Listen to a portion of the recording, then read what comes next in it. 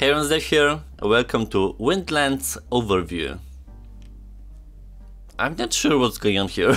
This is the first time in the history of this platform that we're going kind of backwards with releases. The sequel to this series came out like few weeks ago or like earlier this year, and now we're getting a prequel of it, which is essentially a game of 6 and 7 years old. The question is, why now? Is it the meta that did an oopsie and greenlight the wrong order? I would need a developer explain it, cause this makes no sense to me. So Windlands is a first-person grappling hook exploration game where we get to soar through the ruins of the fallen civilization, fly around using hooks, and discover the secrets of the ancient world. Just like its successor, I never got an opportunity to play its prequel. It's gonna be weird overall to play this now because Windlands 2, on the first glance, just seems way better on every aspect. What's a little bit different looking at this trailer, I don't think we can actually move like on the ground, cause the locomotion seems purely grappling based, so I guess we'll see how that will feel in the game. It looks a little bit similar, though the graphics are obviously downgraded, and I guess it's gonna be a good occasion to find out how this series started and why people loved it in the first place, though I just don't see it happening in this day and age. Like, I don't know what's the situation, but we have to deal with it and let's go hooking,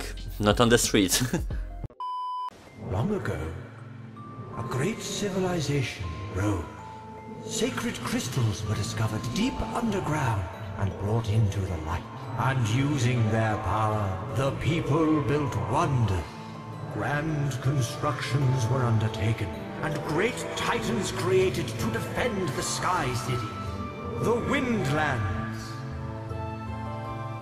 Yet soon would come a time of chaos. A dark star from the heavens ascended and ripped the world asunder. The cities and titans would fall, and the crystals that powered the world scattered. Now a new guardian has risen, who will reunite the crystals, reawaken the titans, and return life to Windlands. I remember the sequel is happening after the titans kinda disappeared. So now we'll be getting the clarification of it all. Guardian awoken. Good. Come then. There is work to do. Succeed where others have failed. Okay, so there is a normal locomotion.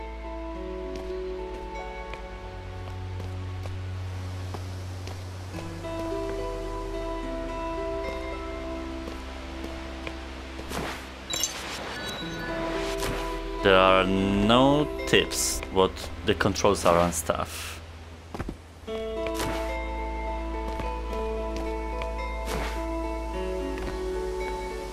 What the?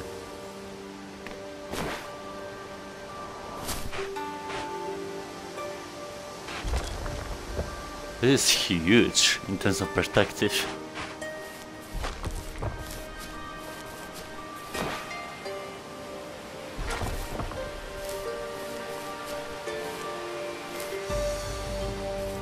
Yeah, I mean, the graphics are definitely pre-Quest era.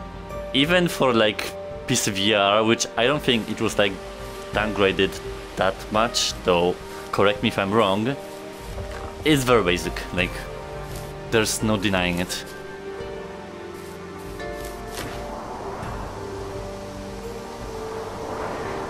Nice.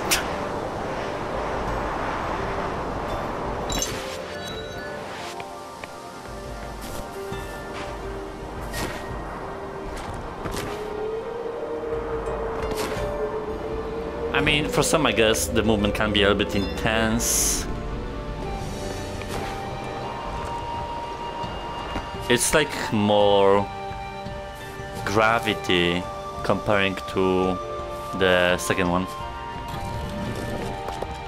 Oh, okay. Whoa.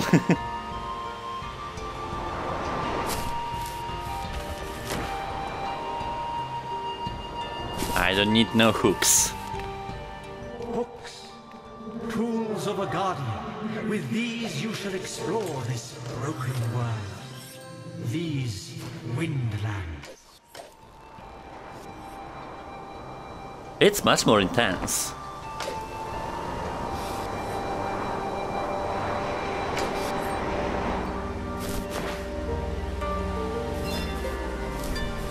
There's like a small indicator where you're gonna hook to something.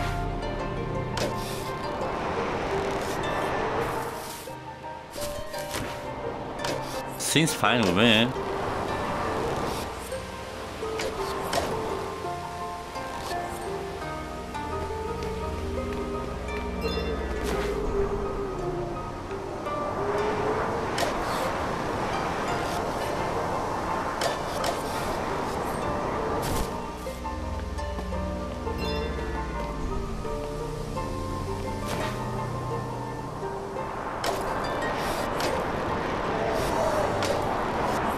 Very smooth, very correct. You may be wondering who I am and where I am. Truly, I am no one, and those who we are reside nowhere. The voice comes from within you, Guardian. Go, fulfill your destiny. Subtitles should be floating around my head where I look.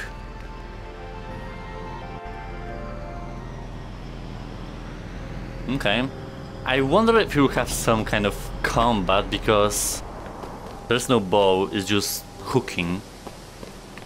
At least for now.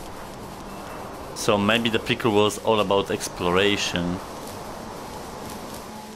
A crystal. Not all shall be so easily found. Uh-huh.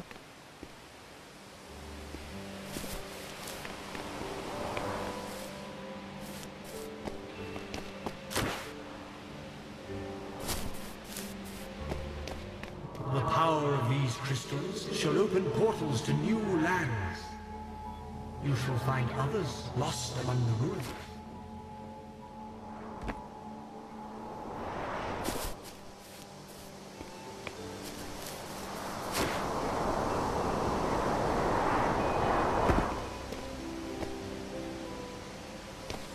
So I guess it unlocks different areas.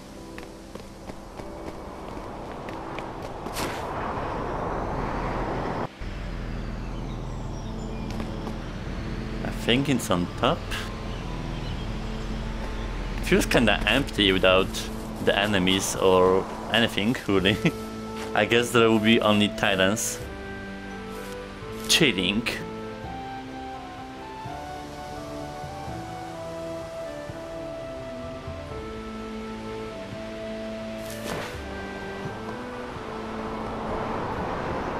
The world is huge, just like in the previous one. Well, next one. We're bending the timeline.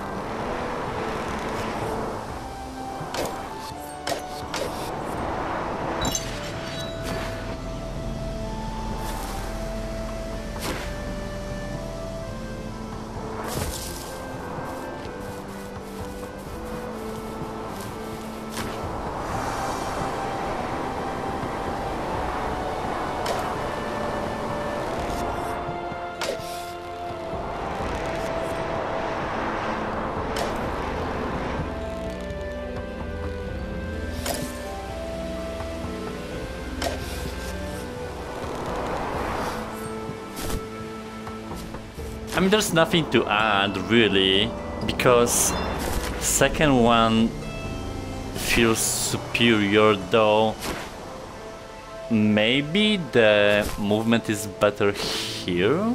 I'm not sure, I would have to play again. Like, there's absolutely no problems with climbing the islands.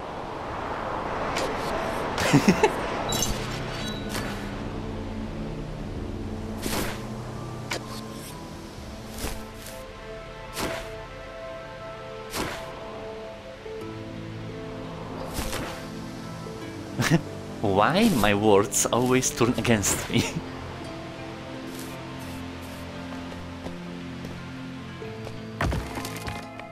These tablets scattered through the land contain knowledge. Take them to the hub temple. On the walls reside panels, waiting for the histories of the past to be retold.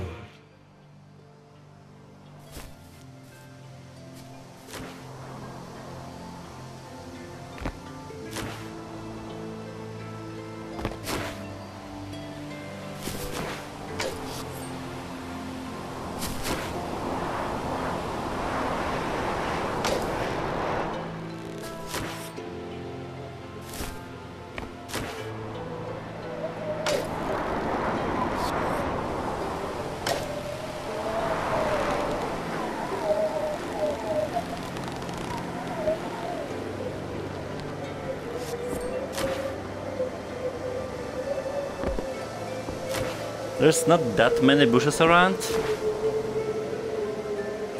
and I suppose it might be due to the difficulty, because I saw the easy mode you can grab to anything, which kinda defeats the purpose of the game.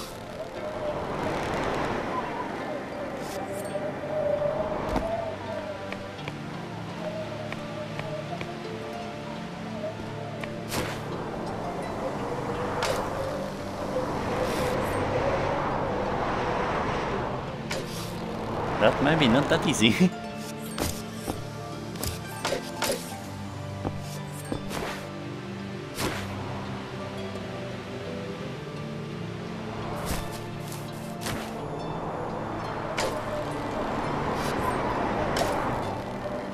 I need to just launch myself.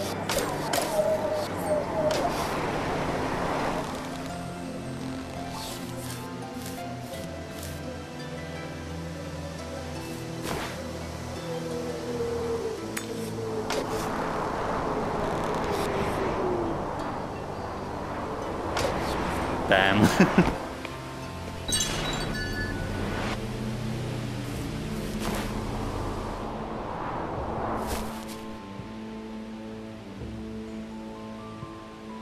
Okay, I guess there are two ways?